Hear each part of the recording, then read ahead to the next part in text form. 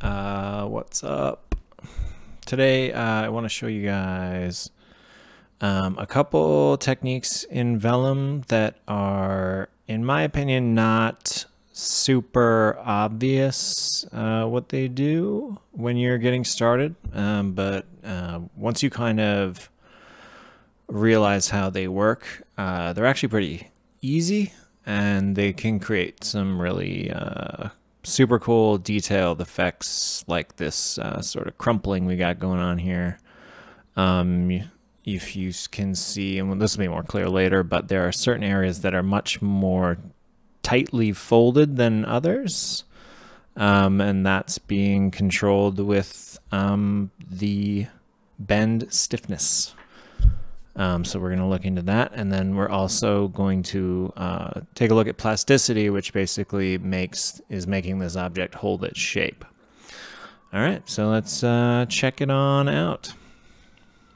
Okie doke, here we are in Houdini, and let's just do the old usual geo node. And we're just gonna run some tests here. I'm not really like gonna go into super detail about how to create a specific effect or anything. I'm just gonna show you guys like roughly what these things do. All right, so let's put down a grid. El gridito, and we'll make it 1 by 1. And 100 and 100. Zoom out here, set this to flat wire, and we can create a vellum cloth, vellum configure cloth, right, and the vellum solver.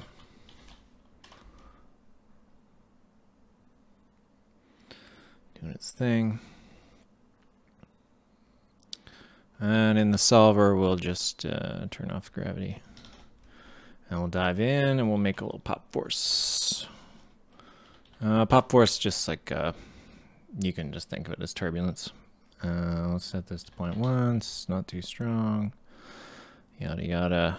I'll leave most of this the same. I've been putting this to triangle stretch lately. I just think it looks cool, so I don't know if that's right, but that's what's going on. So you can see the bend stiffness, and yeah, so but you can see here the stretch stiffness they set very high. Like this is infinite, essentially. This is like infinitely stiff. And then down here you can see the multiplier actually is quite low. So the bend stiffness is actually much lower to begin with. So you have essentially to start with a bendy but not stretchy object. And it is worth mentioning that really everything, you could set this pretty much to infinite. I mean, here, I'll show you the default here, what we got while I'm just yammering away here. So this is with the low bend stiffness. This is with the default bend stiffness. And you can see it's, you know, it's cloth-like. It's like you're getting these folds and, you know, it moves like a cloth, and that's what you pay for, right? That's the desired effect. The thing is, what kind of got me is that if you actually set this to infinitely stiff, it's still not, you know, it still bends. It's like, it's not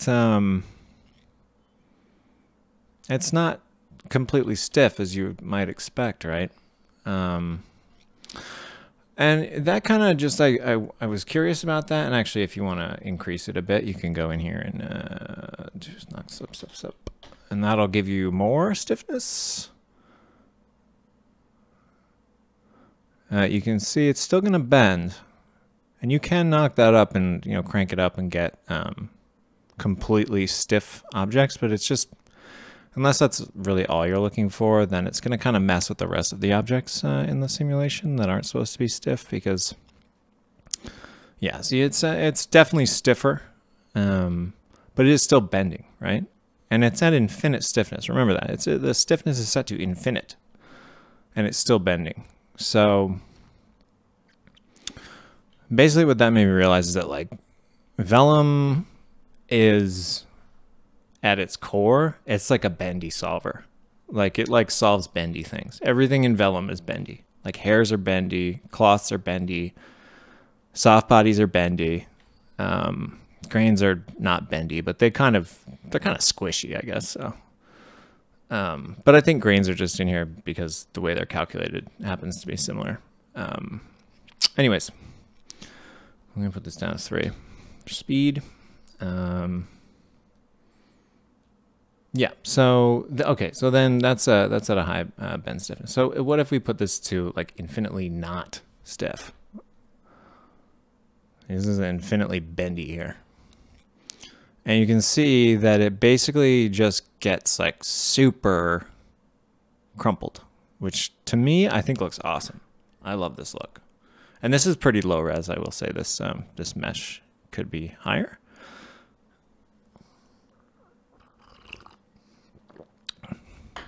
Super cool, right?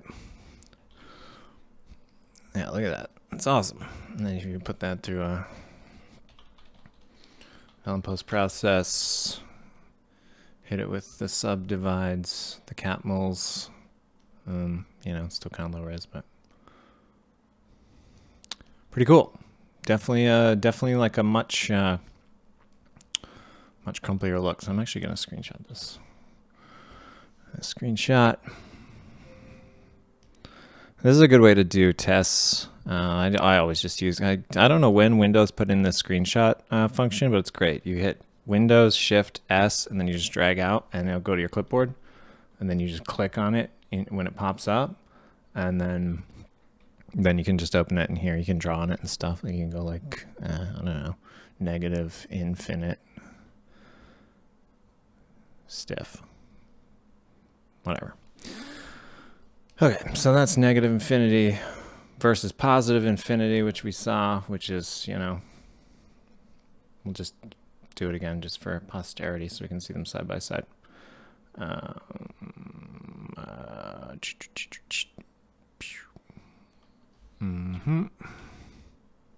hang on. Get out of here. Get out of here.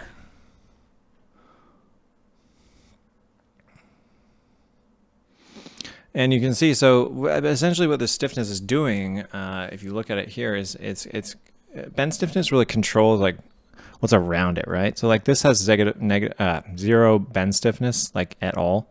So you can see that like nothing around anything else is affected by what's around it, right? Like this one is like going this way, this one's going this way. This is kind of flat up here, but like then these guys just totally break off. Like it's really dependent on what's affecting it. And I think that what the difference between the two is that with a higher bend stiffness, it's not that it doesn't make it, it's not that it won't bend, it's that the bendiness is sort of more spread out. Like it's less like, no, yeah, it's more spread out, right? So it's less detailed as the end result. So what's cool is that you can actually, and that crumple look is cool. That crumple look is very cool. But what you want to do is, be able to control the amount of bend stiffness, right? So what you can do in here, in the cloth, sorry, is go to where it says no scaling. You can set that to scale by attribute. And I actually like to set this back down to like around, I think this is the default. I'm gonna do that. Scale by attribute, and then it'll open up this bend stiffness attribute here. And so what you can do really is pretty much anything. So you can go to attribute paint,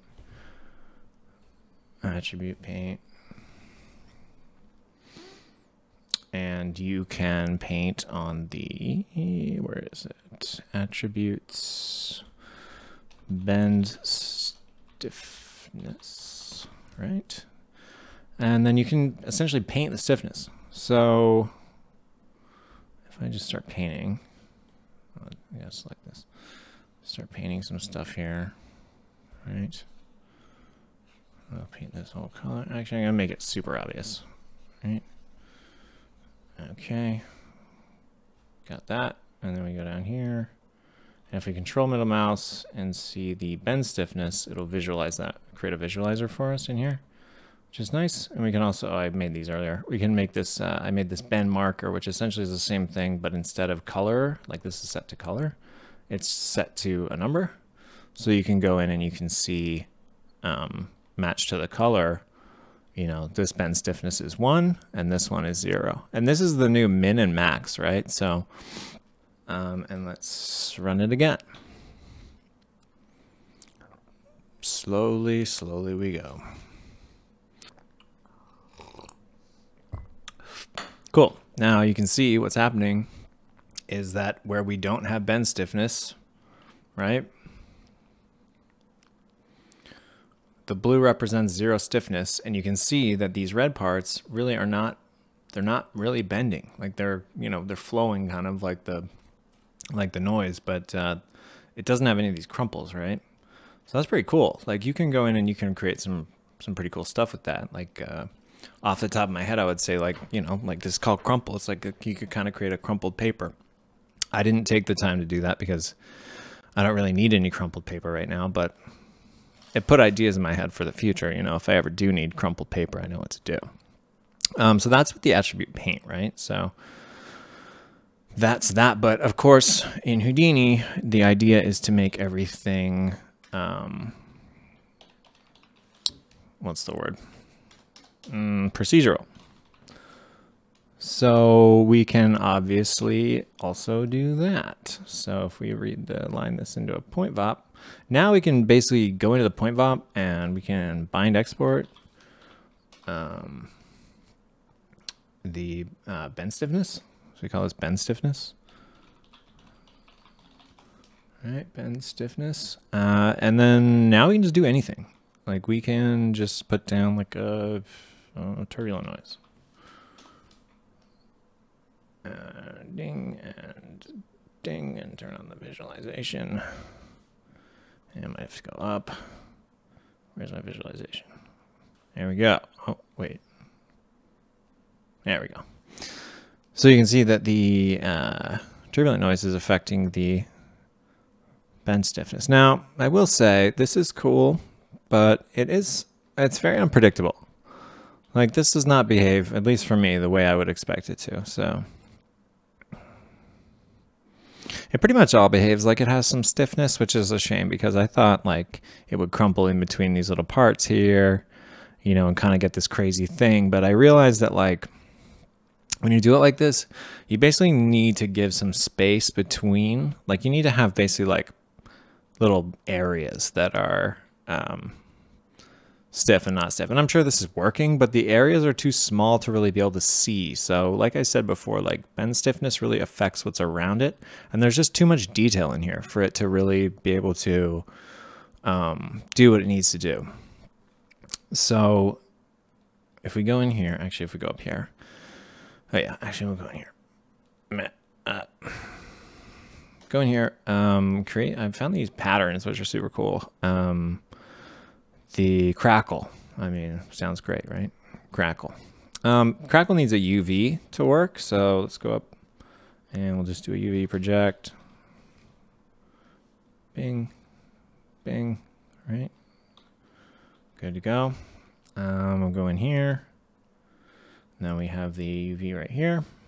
Feed it the UV. Crackle out to bend stiffness. Is this working? This should be working. Oh, I remember. For Crackle to work, you need to set the UVs to points. As this is a point VOP, it's not reading the vertexes, right? It's reading the points. So this should work now. Yeah, there we go. All right.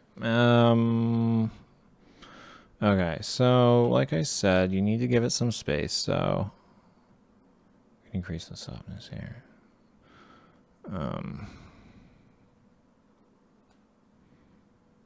Right. Okay. So now we got these cells, right? We'll do 2 and 2. You can see these cool like cells. This node's really cool. And then so if you increase this width enough, now if we go up and we run this, we should see this working correctly. Oh, hang on. Hold up. Get out of here. Yeah, and now we can see that it is bending in the place where we want it to bend.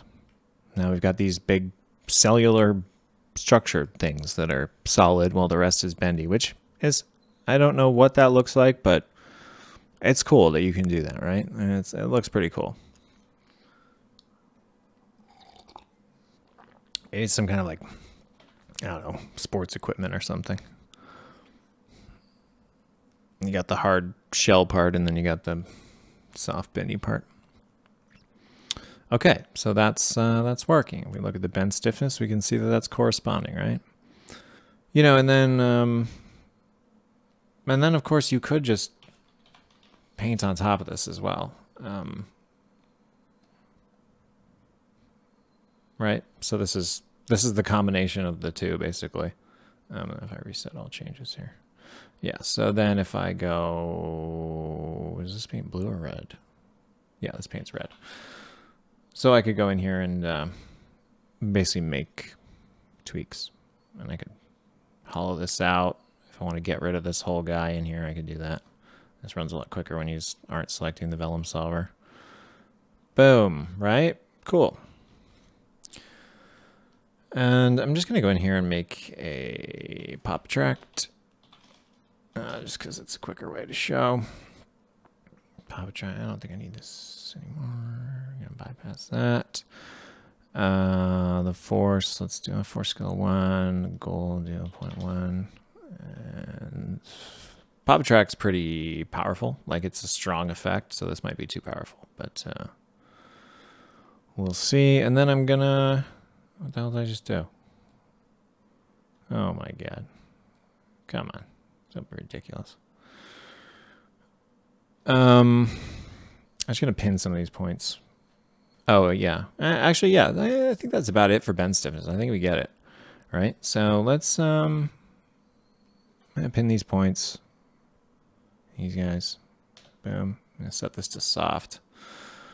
And then we're going to talk about plasticity. So let's look at this effect that I want to do here. So, okay, so this is actually important. There are two plasticities here. There's one for stretch and there's one for bend. And we're going to worry about the bend one right now. And you just have to be careful about this, especially, you know, when you're using both of them, because I can't even tell you how many times I've set the wrong settings for the wrong one and then like lost an hour because I was trying to figure out like what the hell was wrong. And then I couldn't remember my settings and, you know. It's ridiculous. But so with the bend stiffness, we have 3 settings here. We have the threshold, we have the rate, and we have the hardening. So the threshold basically is going to look at the constraints, see how much they've bent, and basically decide once it's under this over this threshold, I believe. Yeah, once it's over this threshold, so I like to set this very low. Basically, it will enact these other 2 things. And the rate, you can think of as essentially the speed at which it hardens. So think, if you picture like wax, you know, wax is in its wax form, but then it melts a little and it becomes a liquid, and it kind of changes form, right? But then when the heat goes away, it reforms into hard wax. And you can think of the rate as basically like how quickly that wax would turn back into a solid. So I'm also going to put this very high. I want this rate. I want this to re-wax very quickly. And then the hardening, a value of 1 basically means that these constraints will be just as stiff as they were before they moved, and anything over 1 is going to make them stiffer. You know, it's going to multiply the stiffness by this number. So I'm going to crank that up too. All right, so what I've got going here is inside here I've got this pop attract. It's set fairly low. It's set to 0.1, and then at frame 24 it turns off. It goes down to 0 by frame 32, and then after that any residual motion is just the velocity that was already on the points. So the points are basically going to resolve themselves with no external information. And so I've already simmed this, and we can see here it goes up and it turns off and it kind of flops around and bada boom, bada bing. So this is what we're left with on frame 144. And this is without plasticity. So this basically represents this cloth turning back into cloth. after it's bent, it kind of returns to its original cloth-like form, right? You can see, you know, here it's super bendy, and then here it's kind of straight. It's, you know, it's still bent, obviously, because of the velocities and stuff like that. But especially these areas here, they're sort of starting to reform. This one might be, I think that's just, you know, the physics of it, that it still looks like that. But okay, so then we'll try it again with the plasticity enabled, and we'll see the difference between the two. So we'll go into cloth, bend, enable plasticity. Still got the settings, and let's just what was supposed to let this run.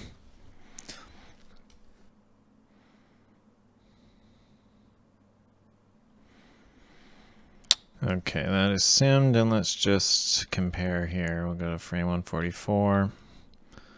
What's our angle here? Not that one, this one.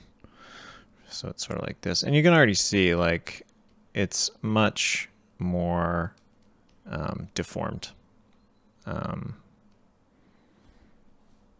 Right? That's the same side, I believe. So this one, what it did here was it got bent, and then the velocities kept pushing it sort of up around this way, and so this cloth piece flew forward. But here, because it had been so bent by this point, it just stays. It just stays bent here, right? It doesn't try to correct itself by like flopping up this way, which is what the other one would have done. The other one looks like it kept going. It was a bit bent along here, and then it flopped itself back into shape. But our hardened plastic one here doesn't flop itself back into shape. It keeps going with the physics, but it also maintains this wrinkle that we've got here. And this is nicer. Right? So we've got this hardening effect. And this is where the crumpling comes in, because now this just is shaped like this. Like, this is what it looks like. And now any further deformations are going to be, you know, based on this shape now, because this is its new shape. This is its new hard shape. And you can see in here just how nice these little crumples look. They're great. And they're in there. It's like a wax paper now, you know? There.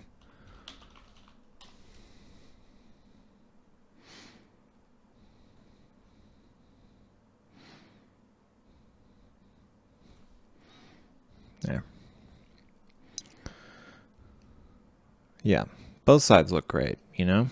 And these ones, this is just flat here because this is where I pinned it. And that's just so it wouldn't fly away for this example. Yeah, so that's basically it for plasticity. And then, of course, we've got this. This is what I came up with earlier. And you can see that it folds into shape, and then it just stays. Doesn't go back down. And when I ran this without plasticity, basically it unfolded itself. It still was a little deformed because it had been so extremely deformed, but it did not hold this shape. Yeah, so that is bend, stiffness, and plasticity. Hopefully that's helpful for you guys. I know when I first started doing vellum, I did not really understand what those did. Maybe that's just me being stupid, but yeah, you know, I feel like all information is good information, so hopefully there's something you could pick up from this. And yeah, if you got any questions, ask me in the comments, and, you know, see you next time. Hope you have a great day. All right, goodbye.